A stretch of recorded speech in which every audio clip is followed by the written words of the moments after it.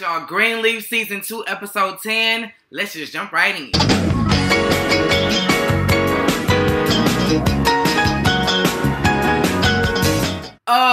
Kevin, you wrong as fuck for really leaving like that. Like, not only did you leave, and we still ain't seen what was on the note. You won't even keep in touch. Like, no text, no Facebook message, no Instagram DM. You ain't doing shit. And, you know, Aaron, Ray Campbell's son Fish, is going through. More so than Charity. He going down. He done lost his little secret. He cannot run to the arms of the one who loves him. He is literally distraught because you left his ass high and dry, and he is not okay with that. Oh my God. Okay, I can understand why you felt like Charity was going to be alright because she had Jabari or whatever. And y'all son, who don't deserve to be a fatherless child, bitch. I just don't understand. On a lighter note, I was expecting to be really offended when they were laughing at the fact that Kevin was gay. But honestly, the way they turned the scene, bitch, I was laughing. I was just like, shit. I mean, sometimes you do have to laugh to keep from crying because she was literally on the brink of tears. And I guess her saying it kind of made it surreal. And she was just laughing because she never thought she would say that her husband was gay. But shit, do what you gotta do, bitch. Because Jabari is giving you everything and more. Okay? So, to do. LaToya Lucky, Rochelle Fish.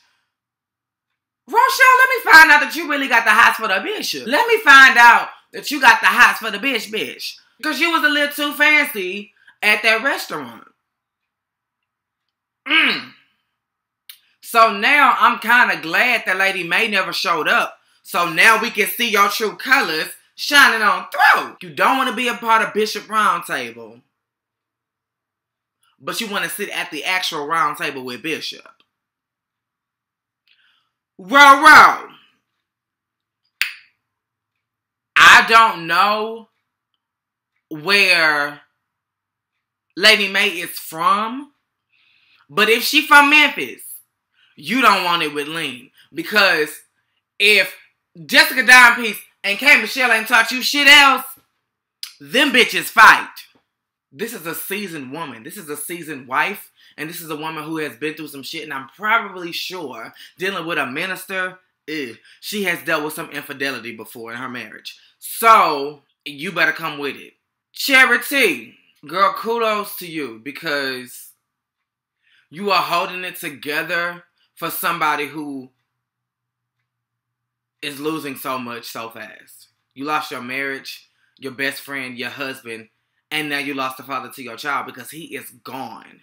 Y'all need to all pitch in and get Lupita, Jackie Chan, Lucy Lou Fish a special gift because y'all are working her down to a motherfucking nub. Like she ain't got no more left to give. I'm sure the bitch can't even go home on holidays because that's when y'all need her the most.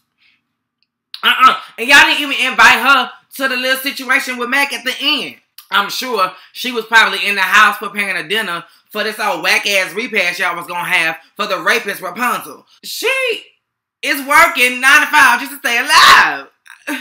Grace. Oh, Grace. Baby girl, you are still a flower. But you ain't blossoming worth a damn, okay? Because if it ain't one thing, it's another. You done killed your uncle. For all damn good reasons. And the nigga deserved to die. But you barely got off by the hairs in your chinny chin. Family looking at you crazy. Man about to move to New York. Every man you get, you run off. So thank God that Reporter Fox really loved your ass because he stuck around. Because the security guard didn't do you that much justice. Okay? Because he left your ass on the first thing smoking to Chocolate City. Because he couldn't take your drama no more. Okay? So, you know, thank God Reporter Fox came to his senses. I just hope that the family don't ruin it. Because every time something good happens to the Greenleafs, chitty bang bang, shit goes to flame. So I am praying that he stick around. Child, I done fucked around and seen the preview for the coming episodes, and it don't look like he is. So, girl, hold on to your love while you still got it, okay? Jacob, I don't know if giving away all your money slapped some sense into you, or realizing that once your family turned on you, you really ain't got nobody, turned you to the Lord. But whatever it was, you are sold out for Jesus more than Helen Baylor. Because you are literally doing outside revivals in the heat of the day and passing out bologna sandwiches. Clarissa is on the sidelines like, oh, baby, I'm so proud of you for standing up and being a man of God. But she like, bitch, we struggling. And we living in a motherfucking cutie home. What's going on? You know, bitch, like, I can't even afford to get my ends clipped. And I'm bald. Child. Charity and Grace call themselves going over to Jacob's house to try to tell him, listen, I don't know what you got going on, but we can see right now that it ain't gonna work, so you need to come on back home and maybe take my job. Charity like, well, hold on, bitch. If you offering up your job to Jacob, what you gonna do? Child, she cracked her lips open and said that she was gonna maybe fly to New York. And let me just tell you, the reaction they gave her was the same reaction my family gave me when I told them I was going to New York. Like, hell no, ma'am. And I'm so glad that when they got back to the crib or whatever, Charity let Grace ass have it.